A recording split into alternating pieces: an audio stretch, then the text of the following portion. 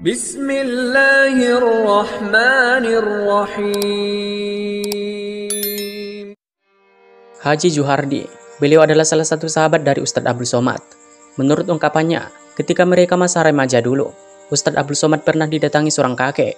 Namun kakek ini berkata suatu hal kepada Ustadz Abdul Somad, dan perkataannya itu benar-benar terjadi kini. Ketika itu saya dan Ustadz Abdul Somad sedang duduk di teras rumah. Tiba-tiba ada seorang kakek yang tidak kami kenal mendatangi kami. Kami pun menawarkan makan dan minum untuk kakek itu. Namun kakek itu menolak. Beliau tiba-tiba tersenyum sambil bertanya kepada UAS, "Siapa namamu?" Ustadz Abdul Somad ketika itu berkata, "Nama saya Abdul Somad, kek." Tiba-tiba kakek itu berkata lagi, "Kelak engkau akan menjadi ulama besar. Kelak engkau akan menjadi ulama besar. Kelak engkau akan menjadi ulama besar."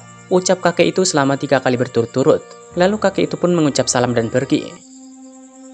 Itulah cerita yang diungkapkan Haji Juhardi, yang dimana ucapan kakek misterius yang tidak mereka kenal tersebut, yang dimana perkataan itu diucapkan puluhan tahun yang lalu, namun benar-benar terbukti kini, Ustadz Abdul Somad benar-benar menjadi ulama besar, sebagaimana kasyaf atau firasatnya dulu.